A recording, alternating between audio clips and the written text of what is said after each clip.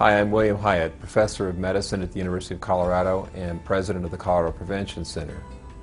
This video will provide you information on the use of the ankle brachial index in the diagnosis of peripheral arterial disease, along with use of the history and physical examination.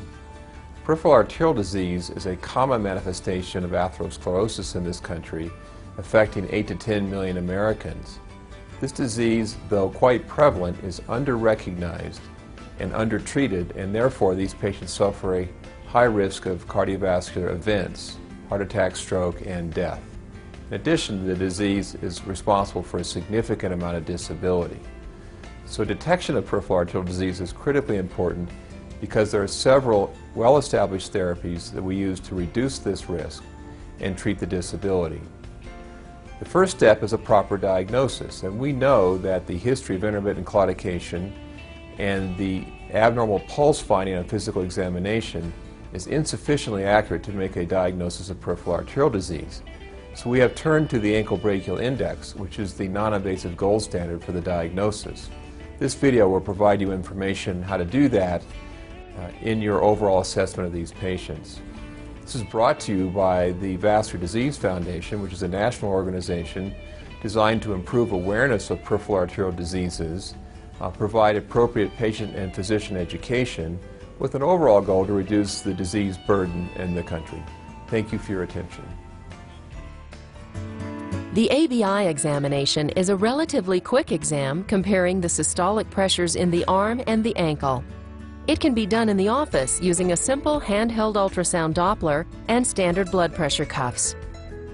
To prepare the patient for the test, have them remove their shoes and socks and lie quietly on the examination table for a few minutes in a warm examination room.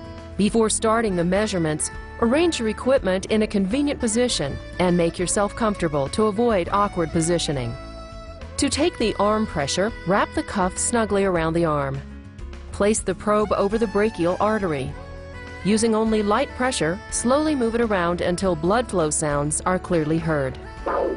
Steady your hand on the patient or the table and keep your eye on the probe hand during inflation and deflation of the cuff to minimize movement and to make sure the probe doesn't slip off the vessel. Inflate the cuff approximately 20 millimeters above the point where the sounds disappear, and then slowly, about 2 millimeters per second, deflate the cuff until the sounds reappear. Record this pressure and deflate the cuff to 0.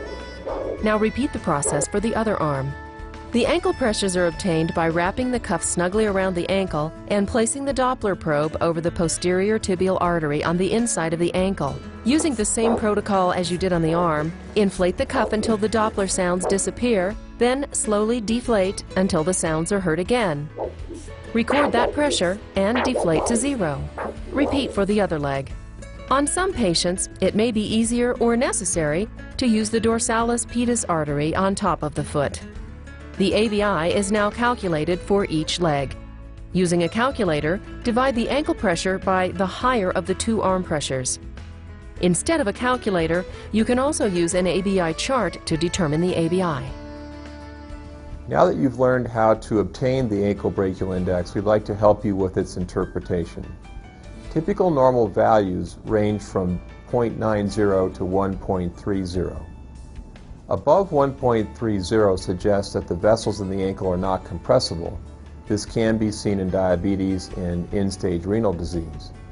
In this situation, with these high ABI values, please send your patient to a vascular laboratory for a proper diagnosis using other tests.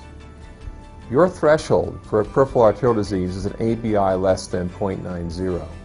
At that values, we have a high degree of certainty that these patients have peripheral arterial disease. Please then initiate secondary prevention therapies at that level and consider these patients high risk. Finally, the lower the ABI, the more the severe the hemodynamic disease. So we typically will see patients become more severely symptomatic at levels below 0.50.